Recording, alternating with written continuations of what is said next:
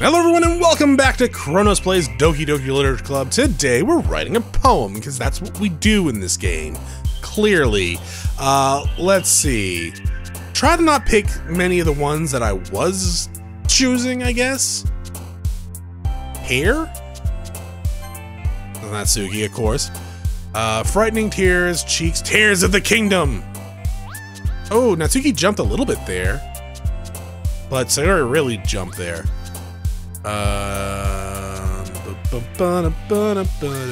Twirl? Natsuki. Termination. Extraordinary. Milk. Why, Natsuki? Let's see. Incongruent, infallible. Like me. Puppy. Yeah, of course. Pout. Alright, bliss. Shopping! Jesus Christ. Okay, so apparently my thought process just connects with Natsuki all the time. I'm assuming scenes play out differently depending on how you write the poem, obviously. So I guess this is Natsuki. This is the Natsuki route we're doing. Because apparently is everything I choose is her. Nightgown? God damn it! I actually chose that one because I didn't think that was gonna be you. Inferno. Memories. Sugar. Now that's clearly kiss. Yeah, rose. Ooh, eternity. Judgment. Final fantasy. Silly? Yeah. Kitty! Aurora. Oh, not Aurora, Aura. Oh man. Last one. I'm the last one here again. Don't worry, I just walked in too. Were you practicing the piano again? Oh yeah. You must have a lot of determination. Starting this club and not picking up piano? Oh, maybe not determination, but I guess passion. Remember that the club wouldn't be here if it wasn't for all of you. I'm super happy that you're all willing to help me out on the festival too. I can't wait for the festival. It's gonna be great. I'm not putting on a false front at all. When you complaining about it the other day, Natsuki? Well, yeah. I'm not talking about our part of the festival, but the whole day of school where we get to play and eat all kinds of delicious food. Sounds a bit like Sayori all of a sudden. Monica, do you have any? Do they really have fried squid? Squid? It's a pretty specific thing to look forward to. Oh, come on. You saying you don't like squid? I mean, honestly, calamari's alright, I guess.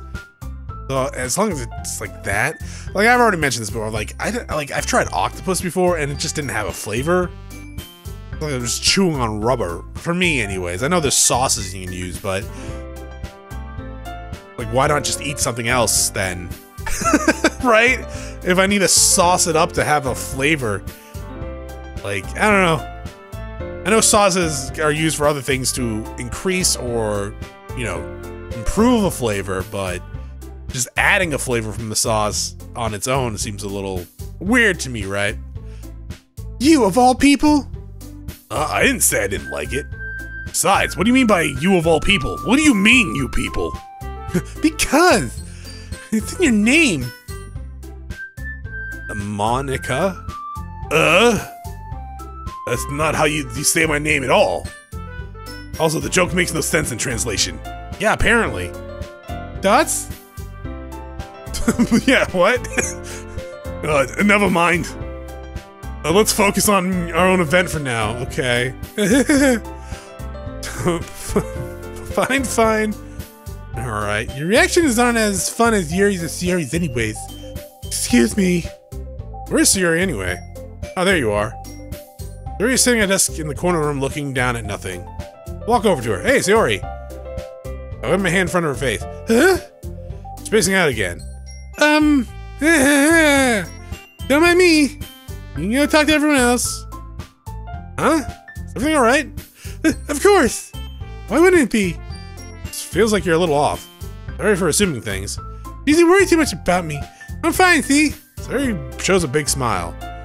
Now let me distract you from having fun with everyone. Alright. Say so. I worriedly glanced at Sierra before turning my back towards everyone else. With the conversation had already dispersed and everyone's back to the usual activities, maybe I should ask Monica if she noticed anything about Sierra recently. Since they've been preparing for the festival, they might be spending a lot of time together. Timidly approached Monica, who is shuffling through some of the papers at her desk. Oh, Chronos, what's up? Hey, this might sound a little strange, but have you noticed anything up with Sierra recently? Anything up with her? In what way do you mean? Maybe I'm reading a little too much, or into it too much. She seems a bit downcast today. Oh, you think so? Can't say I've noticed anything about her. Monica appears across the room of Sierra, who's idly dragging a rubber racer up and down her desk. Maybe there is something on her mind. I'm surprised I'm not the one asking you, Chronos. You only know her a lot better than I. Yeah, but she never really liked this. She always talked to me about things that bother her. But this time, when I asked her, she was really dismissive. Sorry, I know it's not your problem. I just wanted to ask if you knew anything, so I'll drop it now. Oh, no. It's important to me, too. I mean, I'm also friends with her. I also care about the well-being of my club members, you know? Maybe I'll try talking to her myself. Are you sure about that? She seemed like she wanted to be left alone. Are you sure? Maybe she's had a hard time bringing up to a person of interest. Person of interest? What do you mean by that? Saying that maybe the thing on her mind is you, Chronos. Me? On earth would you come to that conclusion? Well, probably wouldn't say too much. I shouldn't say too much, but Zoe talks about you more than anything else, you know. She's been so much happier ever since you joined the club. A little extra light was turned on inside of her. What? No way. Zoe's always like that. She's always been full of sunshine. Not any different from now than it always has been. You're so funny, Chronos. Have you thought that maybe you've always seen her as so cheerful because that's just how she is when she's around you? I said too much. Sorry, what do I know anyways? I didn't mean to jump to conclusions, so you should just forget about what I said. I'll try to talk to her, so try not to think about it for now. Alright. Monica smiles a little meaningfully. I know she said forget about it, but I already know that I won't be able to get her words out of my head. Monica stands up from her desk and walks across the room to where Sayori is sitting. I watch her kneel down to Sayori and gently talk to her. She's keeping her voice so quiet, which is actually kind of oppressive given her voice, that I can't hear her. I sigh and set myself down. I know Sayori told me not to worry about her and to have fun with everyone else, but that's impossible to do when she's behaving like this. Exactly how much do I care about her that I'm letting that weigh me down so much? Now it feels like I'm the one behaving out of the ordinary, but there's nothing I can do besides wait for Monica. Hey, Q! Look at Natsuki next to me. Are you just gonna sit there and keep staring at nothing? There isn't much time, so... Oh, sorry. I didn't mean to make you worry or anything like that. It's not like I'm worried or anything, it was just... Natsuki glances down at her side. She's holding a volume of manga in her hand. Oh, that's right. Something that just came up for a minute, but we can get started now. I won't make you wait any longer. Jeez! Now you make me feel like a jerk. If something's bothering you, you just tell me to leave you alone and I will. I mean, you didn't feel like talking about it or anything. Probably mumbles the last part. Which is good, because I mumbled the last part too. Nah, probably making it seem like a bigger deal than it is. Just been thinking about Sayori, that's all. Sayori? Thinking about her? Yeah, she seems pretty down today. But she didn't want to admit it to me, so I can't help but wonder if there's something happened to her. Oh. Natsuki exhales. Well, first of all, you should really work on your phrasing. But anyway, you're her best friend, right? Yeah, I guess so. Yeah. In that case, I think you should trust her a little more. If she needed you, then you'd probably be the first person to be the one she would go to, right? I guess that's true. I mean, some people just have those days. You can't always avoid it. If anything, she probably doesn't want you to worry about her because it's not important. Yeah, that's kind of what she said to me. Maybe it's not right for me to go against her wishes. Exactly! If she needs you to worry about her, then it'll be a little more obvious. Yeah. Not always the case, but yeah. I should have thought of it that way from the start. And everyone does have those days.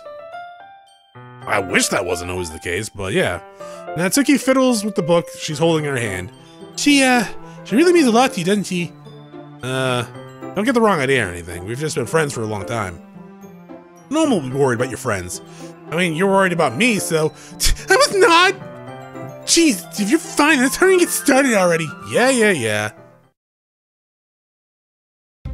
Okay, everyone. After some time passes, Monica calls out to the club. Why don't we share our poems now? Before I know it, everything's back to normal. Everyone goes to retrieve their poems, as do I. I make eye contact with Monica and she smiles at me. I wonder what she was talking about with Sayori. Well, fuck. I guess we'll go down to the top of the list again. Or maybe we'll go from the bottom up.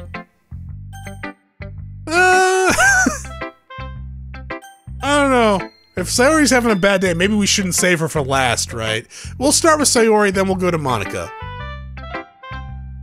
Dots, it's nice, I guess. Come on, I can already tell you didn't like it. Well, don't need to worry what I think. I thought you wrote this for someone else, didn't you? Probably Natsuki. I didn't write this for anyone specifically. Maybe. That's not what I really meant, though. But it's okay. Oh, now you're getting all jealous? You're like, oh, you should fucking, make friends with everyone. You should walk Natsuki home someday. Oh, I'm all down because of it. Making new friends just like I was hoping. That makes me really happy. And you're happy too, right? In this club? Yeah, of course I am. Good. That's all that matters to me. Thank you, Chronos. Sorry. Is there something wrong? Huh? No, nothing. I'm a little tired today. Alright, just tell me if you need anything. I will. Don't worry about me. You can go play with everyone else. If you insist. Yay! I'm gonna go home a little bit early today. Sorry? Tell Monica I wasn't feeling well, okay? I'll see you tomorrow. Before I can say anything, Sayori cheerfully walks out of the classroom humming to herself. Oh, now I feel like an asshole! Oh, hi, Chronos. Have you thought about what you want to submit for the festival? Well, being in this club is one thing, but performing in front of a bunch of people, I'll have to give it some more thought.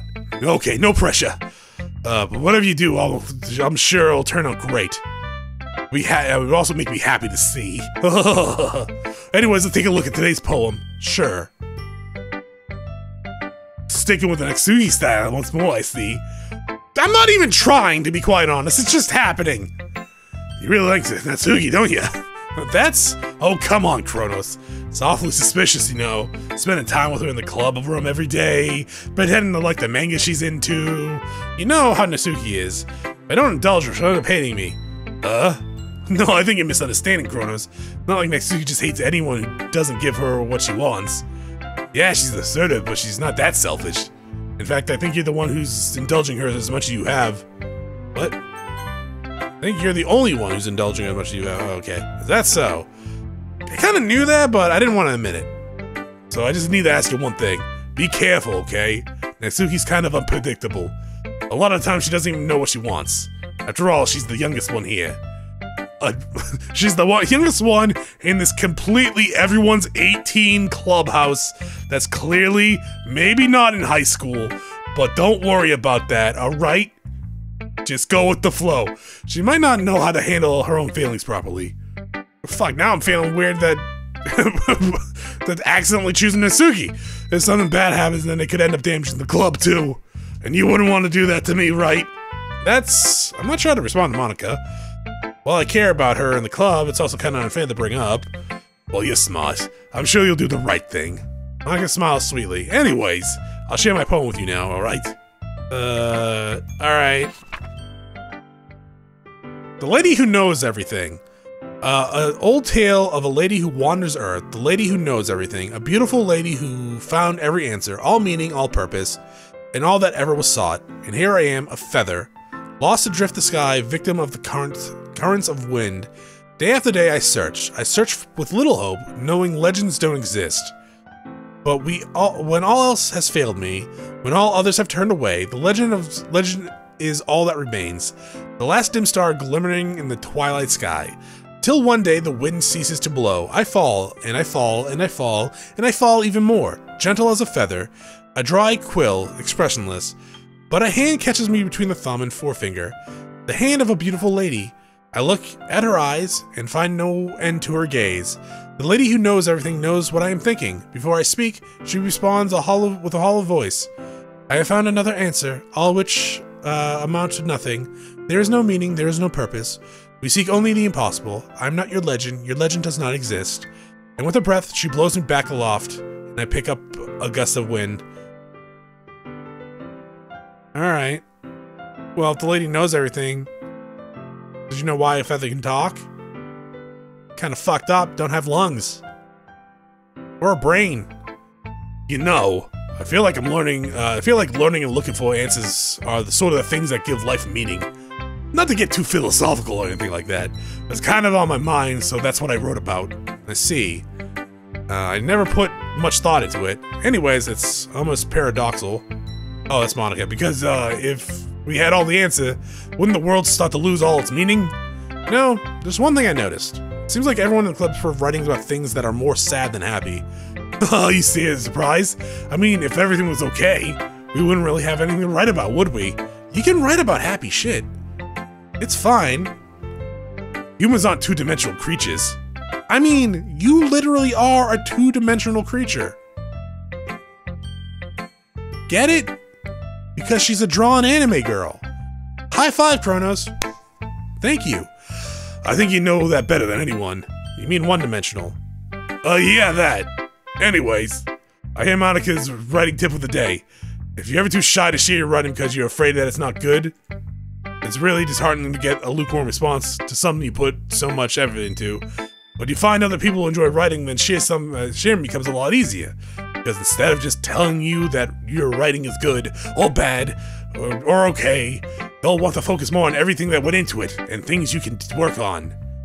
It's much more encouraging that way, but it will make you more want to continue improving. Well, okay.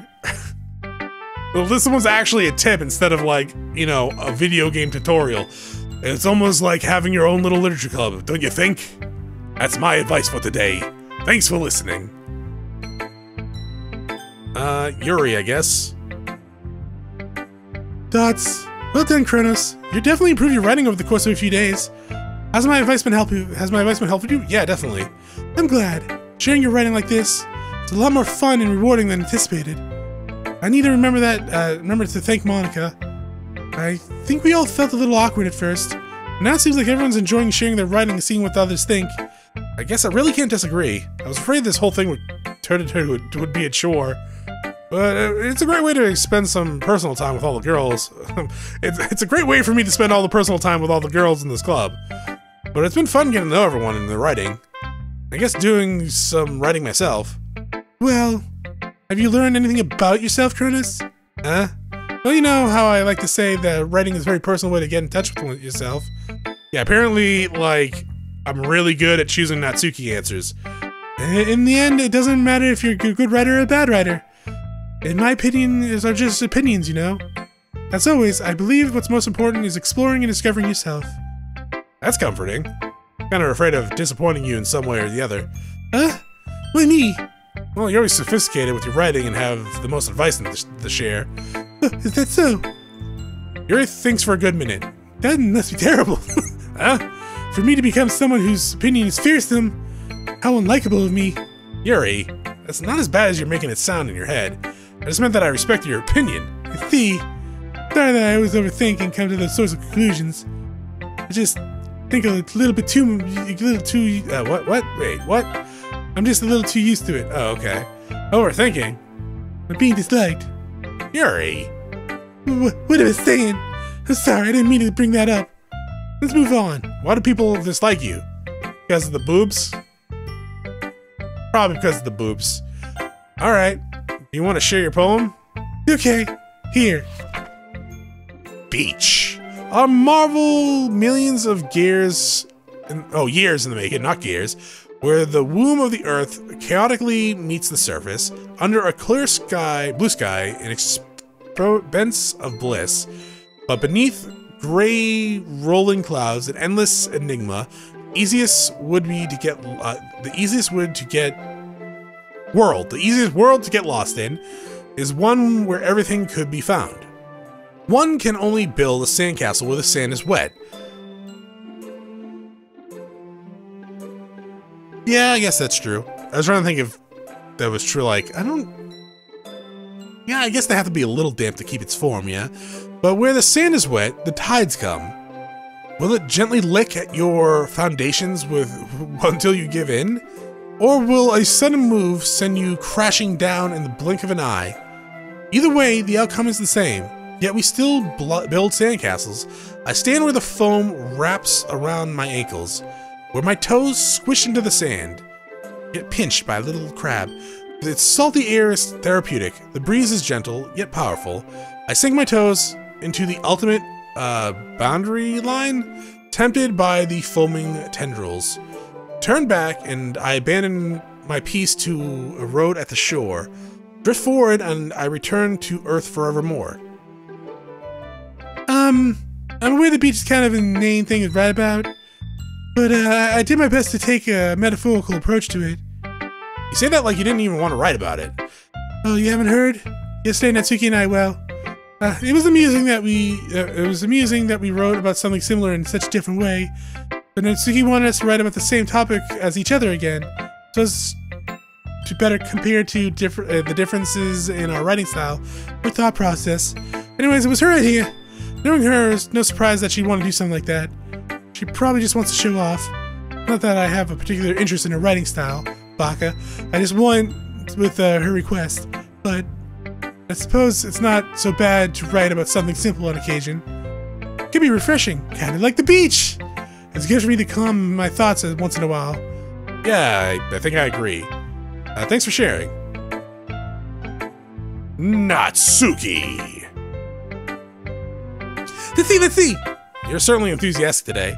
Of course! You freaking wrote a poem about me for me like 3 days straight now. You know I like your writing. I'm just surprised. Seems like you had a lot of trouble admitting to that before. Well, yeah, of course. Just had to put you in your place a little bit. Not like I'm shy or anything stupid like that, Baka. You're jealous, Baka. You're Baka. I'm just really jealous. I suppose because you happen to be a good writer? That's such a dumb thing to get jealous about. Natsuki. What? You're not very confident about your writing, are you? Yeah. What are you talking about? My writing's obviously the best, right? Say it's the best! It took me a while to figure out, but I think I finally did. Maybe Natsuki acts so arrogant because she's trying to make up for her own insecurities. If she acts like she's the best, then other people might think that way too. Fake it till you make it, baby! Right? Chronos, please tell me you like my poems. I don't care if you hate them. Just tell me that I'm the best. I really need to hear that from someone. I know I sound stupid. It's just the reason I never share my poems before. Natsuki, because nobody ever takes me seriously. What's the point of sharing my poems if people just laugh and say that's so cute? It's like Natsuki. Sometimes I just want to be. I don't want to be cute, but nobody understands that. You try really hard, but why do you like all the cute things then? Style doesn't matter. The emotions are there. Why can't anyone see that? I just want. Natsuki trails off. Maybe it's because her lips started quivering. Oh, don't cry again, please. I don't do good with crying. I look down. Her fists are clenched and really tightly. Hey, Natsuki, please don't punch me. If you're not careful, you'll rip your own poem. Gently grab the poem with my own hand until she relaxes her grip. I place it flat on the desk, smooth out the wrinkles that she put into it. Don't read it! Before I pick it back up, Natsuki snatches the poem back from the desk. It's not any good. I know you hate my poems, so you don't have to read this one. No, I find your poems to be hilarious. I don't hate them, but I want to read it. Why? Because I need a good laugh? I like your poems. Chronos, stop being mean to Natsuki. I'm not. She can't hear me. Probably. I really do. I really like them. Why would I judge you by your style? It's not like my own style is anything crazy. I mean, it's true that the first time I read one of your poems, I didn't look much into it. But I know you better now. I've known you for 4 days now, right? Or 3 days? And it's wrong for you to think your style is more amateur than hers. Sayori, well, she always means well. Sometimes she's so focused on simple happiness that she doesn't understand what people really want. Yeah, I guess I never really thought how hard it is for you. And I'm sorry if I was part of that problem. I understand now. Yeah, sorry I pretty much cried laughing at your poem the other day. You're not just cute. You're a lot more than that. And Natsuki, you're doing it again. Once again, Natsuki clutches her poems a little too hard. She looks down, hiding her eyes from me. I didn't realize how difficult this was for her. Finally, she forces herself to extend her arm and let her poem sit on the table. You can read it. turn that way. I don't want you to look at my face right now. Okay. Because you. Tomorrow will be brighter with me around, but when today is dim, I can only look down. My looking is a little more forward because you look. I love this theme music. Because you look at me.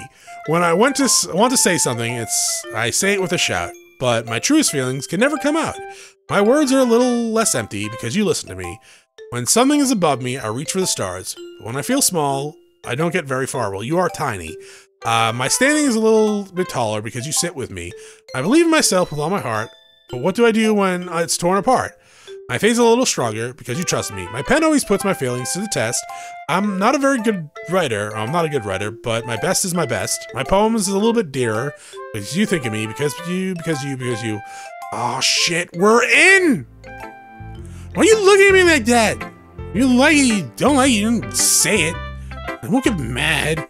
No, it's not that I don't like it, it's just that a little surprising to read. It really isn't a poem that Yuri told me she had written. Meaning I'm probably the only one she's showing this to. I guess I'm not used to hearing such nice things coming from you. But don't say that, dummy. You think the point of writing is there's things that you can't say. Yeah, I understand. I'm sorry for missing the point sometimes. I always mean well. And I'm happy that you showed me this one. I liked it. Yeah, well, I'm a pro, so... Natsuki mumbles, completely failing to sound confident like she usually does. Just, I can think these things sometimes too. You know, when you're nice to me, it's just meaningful. Oh, I'm glad. And since Natsuki is satisfied, I start to hand the poem back to her. But as Natsuki takes my hand and pushes them away, her small soft hand surprises me with their assertion. I don't want it. Huh? Why not? Just don't. Jeez. Realize what Natsuki is doing. I'm able to be honest, she's trying to give me the poem in a roundabout way. Well, in that case, I'm gonna keep it. Instead of teasing her, I choose to go along with it. Good. If you didn't, I would. Never mind. I'm glad you want it. Natsuki backpedals on her words and leaves that as. But her best efforts to hide her expression, I can see her faintly smiling to herself. It's all for now, so go put it away before someone sees it, okay? I'll go do that. With that, I return to my seat so that I can put away Natsuki's poem. Okay, you three. We're all done sharing poems, right? Why don't we start figuring out... Hold on a second. This mean did something strange happen now? Something did sound a bit unusual. That's right. You deviated from your usual catchphrase when just in the club. Catchphrase? I don't have a catchphrase. Jeez. Why is the mood so weird today? Look, even Yuri isn't immune to it. Stagnating years come foreshadowing some terrible to happen. In your books, maybe. Look, the only thing different is that Sayori isn't here. Seems you're right. Sayori helps lighten the mood a little bit, doesn't she? It's almost like everyone's balance is thrown off a little when she's not around. When the heck did she run off to, anyways? I thought she just wanted to pee. So please show some decency. Everyone pees, alright? Oh, come on. She actually wasn't really feeling well. She went home early. That's so. Hope she's not right. Seriously? All the times to not go home with her, you pick the time she's not feeling well? So much of you two being all lovey-dovey. No. First of all, stop misunderstanding my friendship with Sayori. Second, she kind of been avoiding me all day, so I didn't want to force it. Oh. That curious expression coming from Yuri, of all people. Calm down, guys. I talked to her earlier and everything's fine. What did she say? Anyway, we need to figure out the rest of the festival preparations, so let's decide what everyone will be doing this weekend. I know what I'll be doing. That's right. And I think we will be making cupcakes. We need a lot of them in different flavors. You can handle that all by yourself, Natsuki? Chilling decepted. As for myself, I'm going to be printing and assembling the poetry pamphlets. Dori will be helping me design them. And as for Yuri, you can, guys, can you help me come up with something for Yuri? I'm useless. No, that's not it at all. You're the most talented person here, you know. Wink, wink. Now Natsuki's pouting too? Jeez, even I can tell now. Guess I never gave Sayori enough credit, but I can tell things are even harder on you when she's not around. That may be the case. But I can't also be the leader on my own, and then I won't grow as a person. So Yuri, you have beautiful handwriting, you know. You should make some bananas. Yeah, Chronos, that says bananas. Bananas and decoration to help set the atmosphere. Atmosphere? About that. I love atmosphere. Yuri's expression suddenly changes as she stares at her desk in focus and starts nodding to herself. Your mind's already racing too, I see. That's great. You'll be a wonderful help, Yuri. But anyway, that just leaves you, Chronos. The one who's truly useless. Oh, don't say that. In fact, well, Natsuki and Yuri have some pretty heavy tasks to handle. Probably go a long way to give one of them a hand. You could always help me out as well. I would really appreciate that. If Monica suggesting I spend the weekend with one of my club members? How on earth are they gonna respond to a suggestion like that? So I wouldn't mind a bit of help. Well, even if you know how to bake, there's always some dirty work I could give to you. Not like Monica's gonna give me a choice and should be sitting on your butt anyways. Natsuki tries to mumble a bunch of excuses like that.